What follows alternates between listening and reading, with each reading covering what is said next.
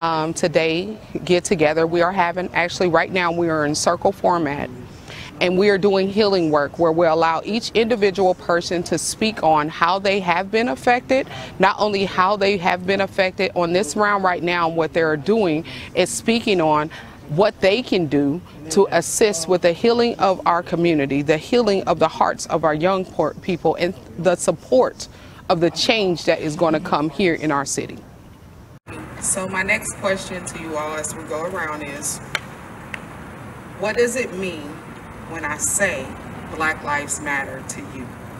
So for me, Black Lives Matter means there's an obligation for me as an African-American male who has actually done great things in the community to reach back and pull the ones forward who don't think that their lives matter.